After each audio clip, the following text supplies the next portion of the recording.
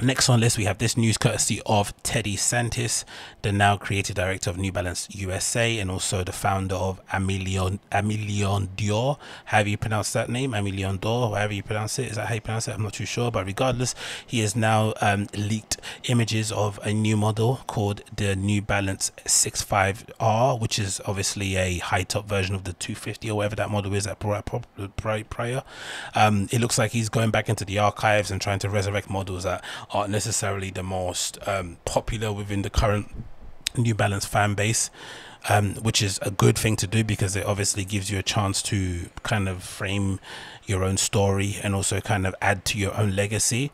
But the only thing I would say is that this shape has been, in my opinion, a little bit exhausted ever since New Balance decided to put it as a GR after the Aime Leon Dore kind of collaboration. It feels like I've seen this shape everywhere, and now that all the sneaker customizers and whatever they are, whoever those guys are that do those shoes and copy the or resisting shape, they've now decided to take this or the low, the mid, whatever silhouette and use that as a new canvas. So the Jordan 1 has kind of gone by the way, and now everyone's taking the lower version of this shoe and making it. It feels like they should have probably done another model or maybe design one from the ground up. So as much as I was the kind of person that would say, hey, why don't these brands go back into the archives and take models that aren't necessarily that well known and kind of breathe new life into them, I'm also of the ilk that if you do have the manufacturing processes, manufacturing facilities and resources of a New Balance, why not just make something from the ground up that people are gonna love, that can really tell your story, as opposed to only going back into the archives. But again, considering, you know, his background, considering the taste levels, and considering the appetite for this sort of stuff, it makes complete sense as a home run. And if you're just newly appointed into that role, you want to get a couple of wins underneath your belt before you start experimenting and going and building new stuff from the ground up. I completely get it, but personally for me, I'm just a little bit tired of seeing this shape, seeing these paneling, seeing this swoop, like just seeing this and this kind of logo. I just don't know, because I've seen this so often now. And again, that GR killed it. I get why brands do it.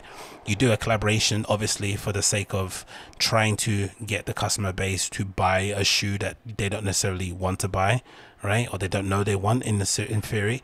You slap a cool name next to it, a cool brand, and hopefully that might add to the allure.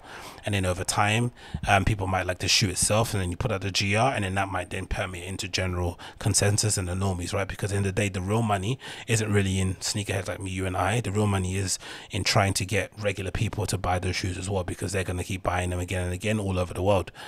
But again, just in terms of visual fatigue, I've seen this shape too much. I'm fed up. I don't want to see it anymore.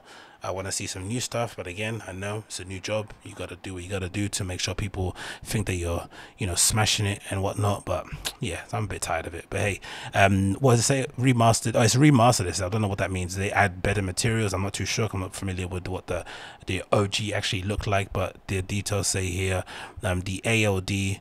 A New Balance 650R remastered for spring 2020. So this is obviously a collaboration. I think you can see on the tongue here the Aime Leon Dore sort of emblem here. I think it says, did it say it there? I'm not too sure, but regardless, this is definitely going to end up being a GR very, very soon. So you probably don't need to even bother trying to get a pair yourself now. Just wait for the GR to drop.